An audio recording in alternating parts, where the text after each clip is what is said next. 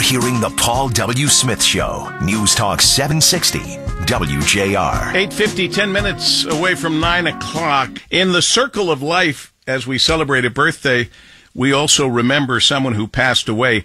Impossible to believe for some of us of a certain age. It was 41 years ago today, he was just 61, that we lost Bob Ufer. Ufer of Michigan, the voice of Michigan football. He was not just the voice of Michigan football on this radio station and others. He also happened to be a track star. And as an athlete, as a track and field athlete, he set the world indoor record of 48.1 seconds in his event. And that's pretty incredible.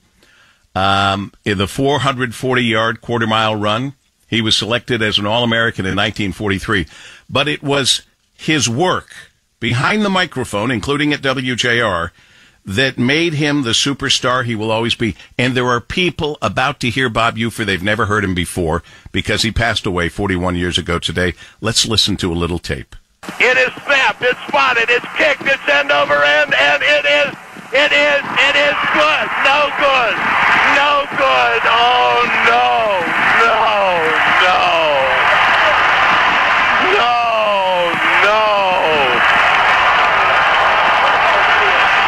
Look at the people on the field. There are 16 seconds left. Mike Lantry misses the field goal. The goalposts are down. If you'd never heard Bob Ufer before, you're a little jarred and shaken because he was not your typical announcer. He wore everything on his sleeve. His emotions were there. You never doubted that he was a homer all the way. And I, for one, miss him. And a guy who spent a lot of time with him and got me involved with Bob Ufer over 41 years ago was Art Vuolo, who has audio and video on most everyone who's ever been in broadcasting, but a special amount of video for anything having to do with Michigan. But hey, good morning, Art. Good morning, Paul. Yeah, you talking about a track star. He had a pretty good run on the radio, too, didn't he? He had a great run on the radio, and, you know, you could walk through the parking lots, and people tailgating would have one of his albums on, one of the albums you produced that featured Bob Ufer, and I'm thrilled to say, don't get to talk about it very much, but I was on the very first album you produced called Ufer of Michigan that we put together in your basement with Bob Ufer. That's right. And I was standing in that very studio when Ann called me this morning, but the signal on the phone wasn't so good, so I'm up in the kitchen. Yeah, I said talk to him on his regular phone because speaking with you earlier on your cell phone, I knew that wasn't going to work.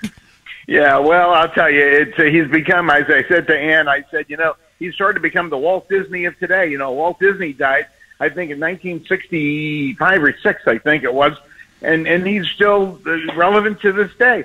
Bob Ufer died 41 years ago. I can't believe it, and yet, boom, he's still known by people, like you say, of a certain age that remember him from the little station in Ann Arbor, and then in 1976, he jumped to the 50,000 watts of WJR, and he was crying to me and saying, "There are people that don't like me, Art. What am I going to do?" And I said, "Bob, you're no longer on that little station in Ann Arbor. You're on this big monster that goes clearly into Columbus, Ohio."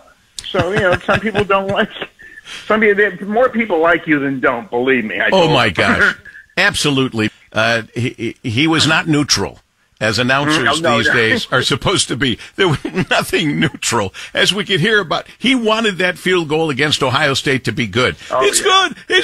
No good. Yeah, we put a little echo on that. It sounds like he was going into the pit of doom, But remember, we were arguing constantly back and forth about what would go on the album and what would not. He said, "Well, this has got to be on." Well, I said, "But Bob, there's no room." "Oh, we got to include this." And you were sitting there as a poor third party, and you had just gotten married. Listen, I remember sitting there feeling like at 2, 3 in the morning, I was in the middle of a quarrel between two guys that I had no say. I was just waiting for you to decide so I could do the announcing portions of that first album, Ufer of Michigan. And let me tell you something. You guys really were at each other's throats at times. We were, but the product was great, though, Paul. And we squeezed 29 and a half minutes of audio on each side of that piece of vinyl. And, of course, vinyl is coming back. I know people that have the actual record, and they're playing the actual album again. But they didn't think it would track. There's something you don't hear anymore.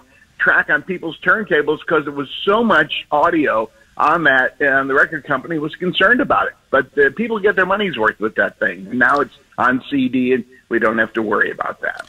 So, seems very hard to believe that this is a long time ago. The 41st anniversary of his that last game. And that last game that he called, sadly, Michigan lost. I think it was 9-7 was the score against the Iowa Hawkeyes. And but they did a great. Remember, they had the banner. They ran under it. Said, "Oh yeah, Ufer, Bob Ufer, M Club supports you." It was just a tremendous day. So we'll never forget it, Paul. Thanks to Thomas W. Ufer, Bob's son, who reminded me that today is the day. And he had laryngitis, couldn't join us. I'm so glad, Art Vuolo. Hey, how do people get your videos? You videotape every game and have for years. How do they get it? Real quick. Just go to my website, Vuolo Video. It's VU. That's a V like Victor, a U like Uncle, VUOLO, VoloVideo.com. You can find it all under Michigan football. Keep up the good work, Arthur. Thanks much. God bless. Take Paul. All righty. That's Art Vuolo. Anything Michigan, frankly, anything broadcasting, we go to Art because he has it. I want you to stand by for news. Meanwhile, go on out, make it a great rest of the day, and we'll hopefully wake up with you tomorrow from 6 till 9. Regards, Paul W. Smith.